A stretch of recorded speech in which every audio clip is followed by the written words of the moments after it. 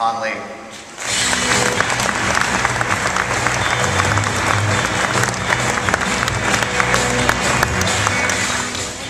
Morning. The human brain has always been a subject of great fascination. Since the 1920s, when Hans Berger first studied human EEG, or essentially the process of observing brainwaves, which are electrical fluctuations that can be measured at the surface of the scalp, which result from neurons firing, we have dreamed and imagined of a time when it might be possible for us to control and influence our environment simply with our brain. And this has been the subject of science fiction novels, movies, games, and the list goes on. This is an area that captivated the imagination of our team at Emotiv. We were inspired by the idea of being able to introduce total communication to computing platforms, applications, and devices. Because up until now, our communication with machines has always been limited to conscious and explicit forms. Whether it's something we do every day, like turning on the lights with a switch, or more complex things like programming, we have always had to give a command, or even a series of commands to a machine in order for it to do something for us. Communication between people, on the other hand, is a lot more interesting and far more complex because we take into account so much more than what is explicitly expressed. We observe facial expressions, body language, and we can intuit feelings and emotions from our dialogue with one another. And this forms a large part of our decision-making process. So our vision is to introduce this whole new realm of human interaction into human-computer interaction, so that computers can understand not only what you direct it to do, but it can also observe and respond to your facial expressions and emotional experiences. And what better way to do this than by interpreting the signals naturally produced by our brain, our Centre for Control and Experience. Well, this sounds like a pretty straightforward idea, but the task wasn't easy for two main reasons. The first reason is the detection algorithms.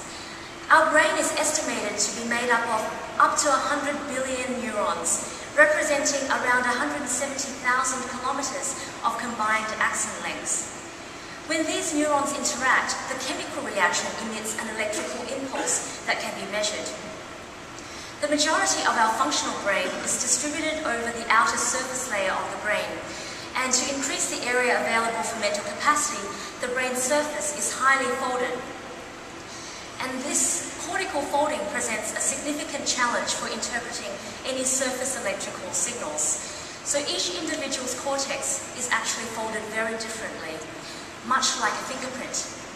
Even though a signal may come from the same functional part of the brain, by the time the structure has been folded, its physical location is very different between individuals, even identical twins. So there's no longer any consistency in the surface signals. Our breakthrough was to create an algorithm that unfolds the cortex so that we can map the signals closer to its source, and therefore making it capable of working across a mass population of users. The second challenge that we faced is in the device for collecting brain waves itself. So EEG measurements typically involve a hairnet with an array of sensors like the one that you see in this photo. A technician will place the electrodes onto the scalp using a conductive gel or paste, and usually after a process of preparing the scalp by light abrasion. So as you can imagine, it can be a time-consuming process and isn't the most comfortable. And on top of that, these systems cost in the tens of thousands of dollars. So with that, please allow me to invite on stage Steve Herod, who has so kindly agreed to help me to demonstrate what we've been able to develop.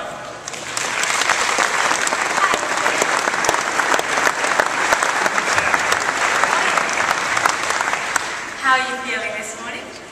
My brain is working better than I thought it might after the party. That's a good sign. So what you see here is a 14-channel high-fidelity EEG acquisition system. It doesn't require any scalp preparation, no conductive gel or paste. The headset's also wireless, giving Steve the freedom to move around. And compared to the tens of thousands of dollars for the headset that you saw before, this device is only a few $100s. Fashionable as well. Yes, very fashionable. So what Steve's brainwaves. You're taking a live stream of his brainwaves. Looks pretty calm and relaxed. Okay,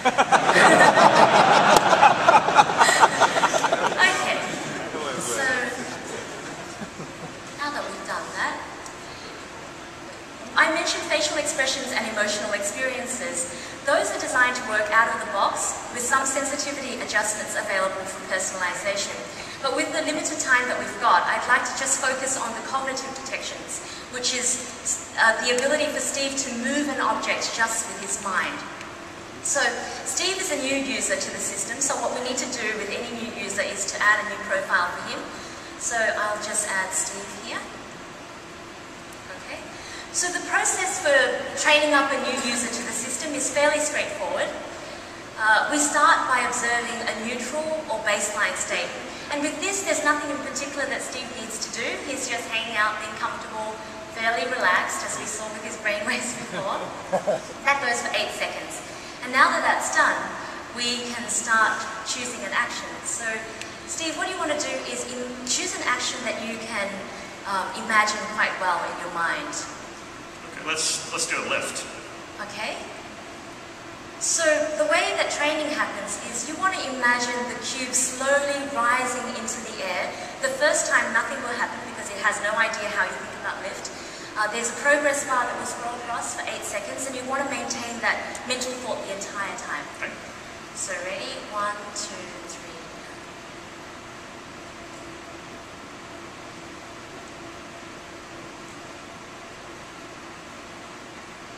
Okay, so now that it's had one example of Steve's brain, the system is live and he can try.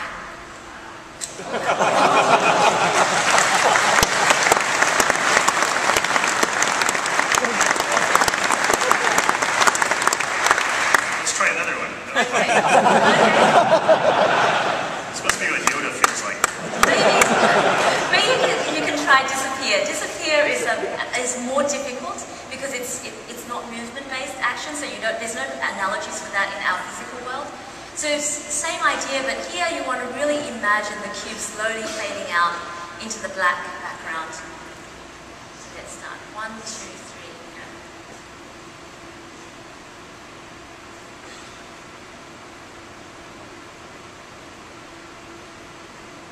Okay.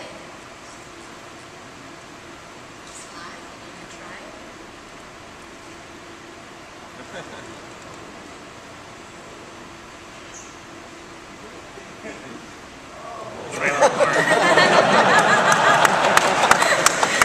A few drinks doesn't really affect it too much.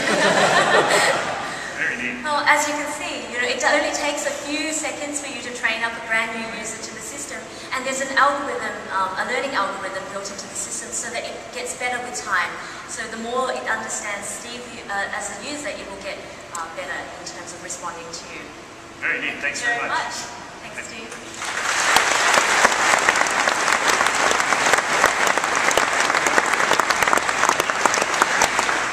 There are many possible application areas for this new interface, and with the time remaining, I'd like to show you just a couple of examples.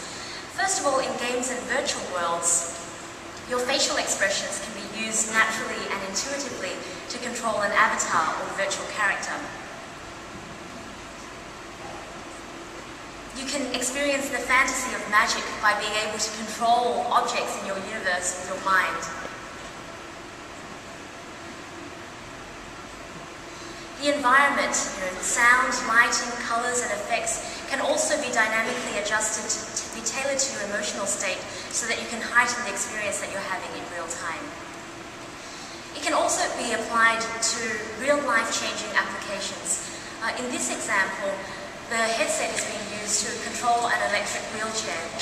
In this example, facial expressions are mapped to the movement-based commands, but cognitive detections, such as what you saw with Steve, can also equally easily be applied to control the movements.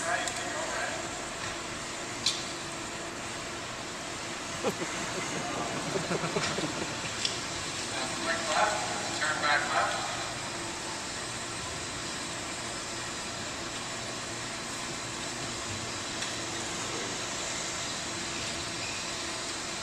Smile. That's great.